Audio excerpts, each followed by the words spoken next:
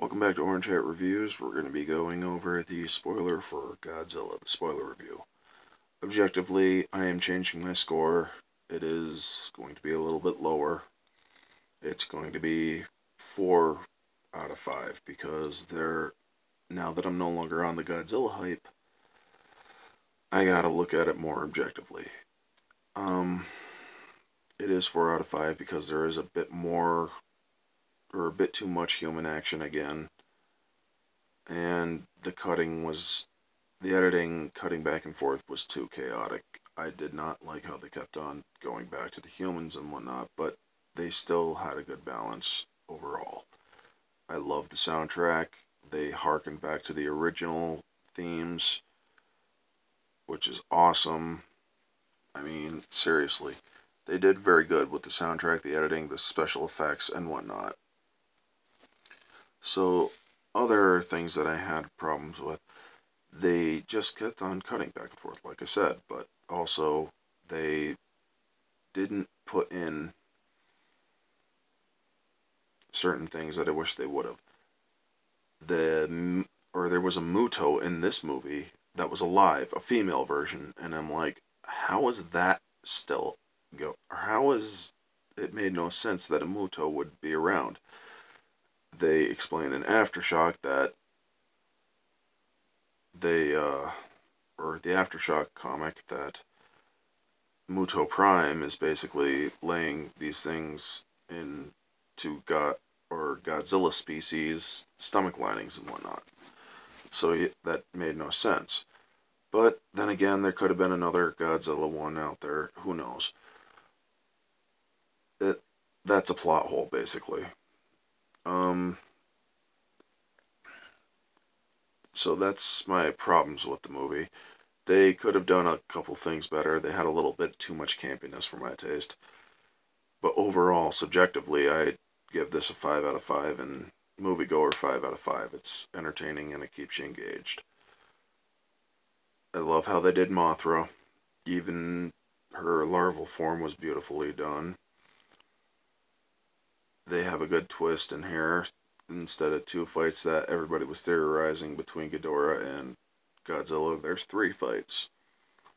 The Oxygen Destroyer makes a comeback from the original Godzilla 1954 movie. That was beautifully done, how they introduced the Oxygen Destroyer. Very visually stimulating.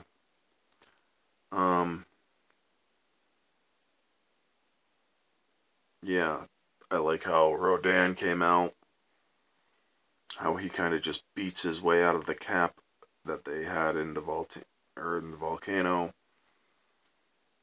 after they unleashed his frequency with that Orca machine.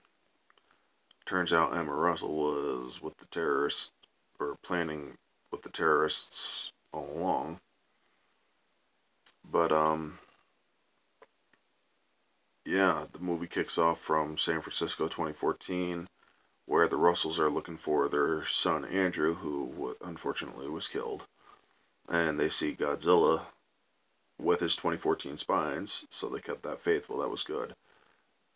And Mark Russell just wants to kill Godzilla. He left Monarch to do his own thing, but studying animals and behavior patterns and whatnot.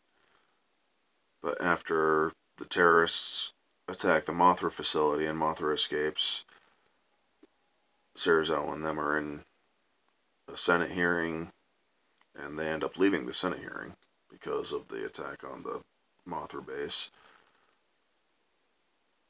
The terrorists go straight for Ghidorah. Basically, it was like a diversionary tactic. But Godzilla ends up at their Castle Bravo base, which does the whole intimidation display, which was very cool. Ghidorah gets woken up. They fight. That was pretty damn well done. Now, for Godzilla fans who were seeing the trailers and complained about overhype, they're right, because there wasn't much that could outdo what we saw in the trailers. That was another problem. They oversold the hype for fans, but Michael authorities stated too late when the movie was freaking released not to watch it. It's like, well, too late. We already did, you dumb ass. But anywho, this they kept true to Ghidorah's extraterrestrial origin because Godzilla ends up ripping off one of his heads and it ends up growing back after the oxygen destroyer wipes out, or almost wipes out, Godzilla. And Ghidorah goes basically to the volcano and his head regrows.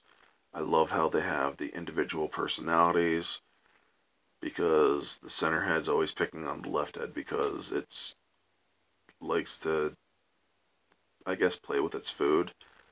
Vivian Graham from the first Godzilla movie, she ends up getting eaten by Ghidorah, which is like, oh my god, seriously? That's terrible, man. Really, that is. I liked her character. And then Serizawa sacrifices himself when they find Godzilla thanks to Mothra, because when she hatches, she makes a beeline to Castle Bravo, and she basically puts the humans on the right track to find Godzilla. They realize he's in an area where there's heavy radiation pocket and nobody can go in there without dying, and they bring a nuke to revive Godzilla. Serizawa does the trip, and he says, goodbye, my friend, or old friend, to Godzilla, and I'm like, what is that about, you know? But it's a callback if you think about it. Serizawa was the one who killed Godzilla in the original, or a character named Serizawa, and whatnot. So they give him a boost. He's Godzilla gets juiced up from the nuke. He's able to revive and whatnot. He does his little call to arms. I love that. That was great. Ghidorah did his roar after his head, or one of his heads, grew back, and he woke up all the Titans, which was not part of the plan. But then again, humans making plans never work out. So yeah, I like how Rodan was very intelligent in his actions. When he got out there, he was very good. Mothra, she was very good herself. She could go toe-to-toe with Ghidorah for a little bit if she did the whole surprise attack kind of thing, which she did. She surprise attacked Ghidorah near the end. Rodan then came in to take her out of the fight, or to get her away from the main fight between Godzilla, revived, and Ghidorah. I loved the run. I loved how when those two collided from the trailers, it's like there was a shockwave of basically just a shockwave that it was very cool. The outposts for Ghidorah, Mothra, and Rodan are basic Easter eggs, where Mothra's outpost is the same year that her character was introduced into the original Toho Monsterverse. Ghidorah's is 32, which is half of 64, which was his introduction, and Rodan was 56, which was the year he came into life in the Toho universes. That was pretty interesting. They had a form of burning Godzilla, but it's not burning Godzilla. I'd call it fire Godzilla. Mothra does do her sacrifice play. She channels her energy into Godzilla, and the way that Ghidorah is wiped out is freaking amazing. With the atomic burst, the Titans end up coming to Boston and bowing before Godzilla at the end, including a female Muto, which I just don't understand why it was there. But yeah, there's these other ones. Then there's the post-credit scene.